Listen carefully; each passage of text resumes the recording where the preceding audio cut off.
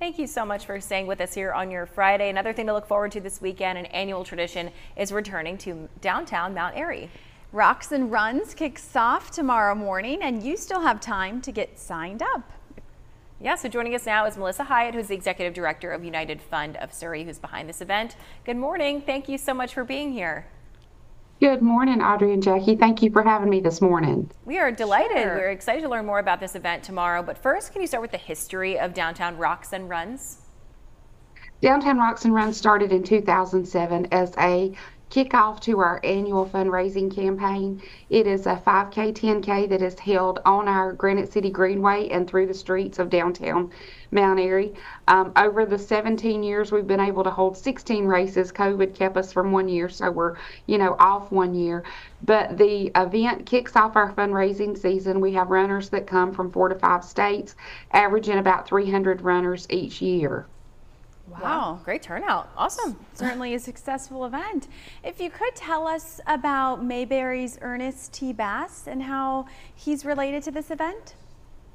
Well, Ernest T is definitely a huge part of Mayberry, and each year we change our theme, and it's gotten, after you have 16, it's kind of hard to think of a new theme every year.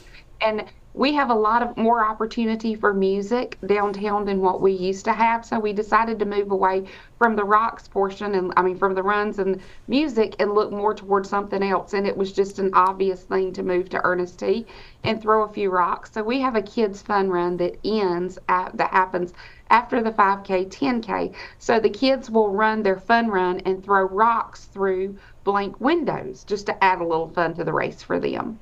Man, giving kids an excuse to be able to break some stuff sounds awesome for them. Now, we do have to ask, we know obviously the tropical storm Debbie went through a lot of people's areas yesterday, especially up there in Surrey County. Has this changed any of the race course? Have any impact there? If anything, it caused us to be more prepared. We did everything a day early just in case. We were concerned that we might have some flooding along our greenway because it is beside the river. That did not happen. We received about 3.5 inches of rain. The rain spared us, stayed mostly to the east and a little south of 77, so we didn't experience as much as we did. So if anything, we're more prepared because we made sure we had everything done yesterday. Well, that's Great. good then. I'm glad that we made sure that you were prepared ahead of time and that it's going to go off without a hitch tomorrow. And lastly, Melissa, tell us how the money raised over the years impacts the Surrey County community.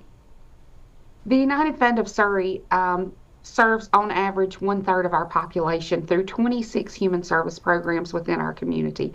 We have 4 primary focuses. One is youth and family, the other seniors, and then medical intervention and crisis intervention. So through those 26 member agencies, they provide a plethora of services. Last year we served over 33,000 citizens. So this kicks off our campaign year with our workplace campaigns and 3 other fundraisers to follow. So we generally raise between $35,000 to $40,000 for this event. So we're excited. It kind of sets the pace for the campaign, and our goal this year is $575,000 for the entire year. Wow. So definitely something to strive for. I'm glad you have a great kickoff event and good weather for it as well tomorrow. Any last minute logistics you want to make sure people know about if they haven't signed up yet or maybe want to attend? If they haven't signed up, it isn't too late. You have the website. It's itsyourrace.com. Downtown Rocks and Run is the name of the race. We will accept registrations up until 7:30 tomorrow morning. We are at City Hall today doing packet pickup, t-shirt pickup. Folks can walk in there to register if they need to, but just very happy that we're blessed with beautiful weather and that we're being able to carry on as usual. Definitely. Thank you for your time, Melissa. Have fun tomorrow. We hope it's a great turnout once again this year. Rocks and Runs is happening in downtown Mount Airy. The first race will begin at 7:45 outside the Mount Airy Municipal Building. As you heard, registration is still open. We'll have this full segment posted on triadcw.com.